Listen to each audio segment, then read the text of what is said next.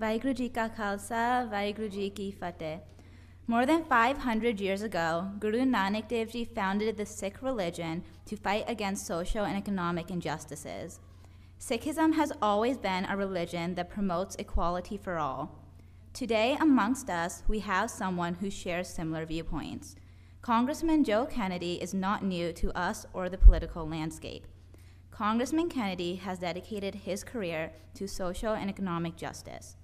He is fighting for the basic dignity of every American family and a politics that is inclusive, representative, and fair. Born and raised in Massachusetts and having a family that has strong ties to the political arena, Congressman Kennedy has been deeply integrated within the political fabric from a very young age. Apart from that, his journey from Stanford to the Peace Corps to Harvard Law School has prepared him well to tackle the challenges which our country faces. Congressman Kennedy is deeply engaged in various issues that face our country today and can have a direct and lasting impact on our lives. Social and economic challenges like gun violence, education equity, universal health care, economic justice, and affordable housing are just some of the areas where Congressman Kennedy is actively involved. It is my honor and pleasure to welcome to our congregation Congressman Kennedy. I am deeply, deeply honored and humbled to be here with all of you on a beautiful Sunday afternoon. Thank you for the invitation. Thank you for your hospitality. Thank you for the reception I've received so far today. To President Baljit Singh Nijjar, to the entire executive committee, the trustees, entire community, thank you for welcoming me into this Gurdwara today. To Congresswoman Katherine Clark, Katherine, hi. Always a pleasure to be with you and to see you here. Thank you for welcoming me into your district as well. Ladies and gentlemen, I just want to begin personally by saying how touched I am by your, again, hospitality and grace and the opportunity for me to be here with all of you, particularly at this time. The fact that you would reach out and extend a hand to me means more than I think you can imagine, and I'm grateful for it. A little over half a century ago, the United States elected its very first Sikh member of Congress, Dalip Singh Saud, an immigrant inspired to journey to our shores by the words of Abraham Lincoln.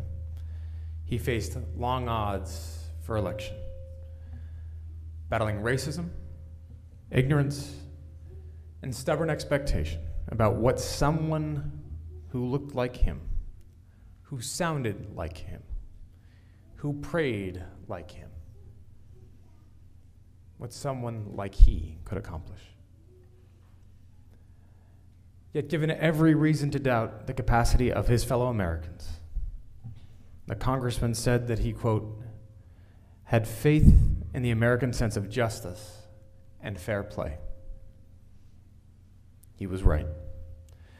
Yet still today, in 2020, his work, our work, is far from finished. In 2012, a white supremacist killed 6 Sikh men and women and wounded 4 more in Oak Creek, Wisconsin.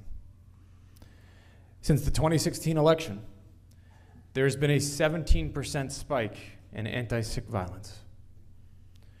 Recent studies have shown that more than half of young Sikhs who wear turbans have been either verbally or physically assaulted in their schools.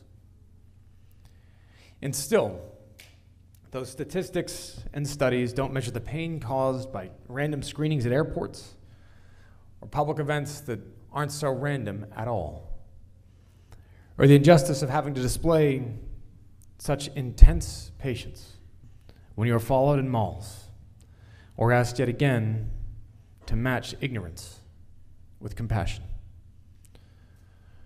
or the horror of a president of the United States who takes to social media to share dangerous stereotypes to millions of his followers.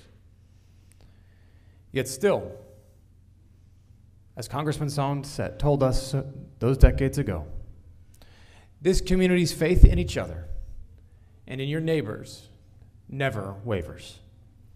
Your faith in in the promise of this country never weakens. Because you know that the fundamental promise that this nation makes each of its citizens is that opportunity, equality, and justice cannot be limited by the God of your prayers. And that this promise, the one that we make to each other, extends far beyond just freedom from persecution and discrimination, but into our daily lives. That Sikh students should not be ostracized. That Sikh employees cannot be held back by their beliefs of their supervisors. That Sikh athletes cannot be asked to compromise their religious practices to step onto a court or onto a field. That Punjabi Indians seeking refuge in this nation should not be turned away by an administration paralyzed by its own fear. This is our task. It is our burden, and it is our journey. And it's why we are in this together. Not just to acknowledge or reward a steadfast faith in our nation, but because every single person who calls this land home deserves to be treated with dignity and humanity. The equality that echoes through this Gurdwara. It's why I promise that I will always be by your side, and that you know that you will always have a seat at my table. I hope that you will never hesitate to let me know how I can be a partner in your efforts. Thank you so much for your hospitality this morning.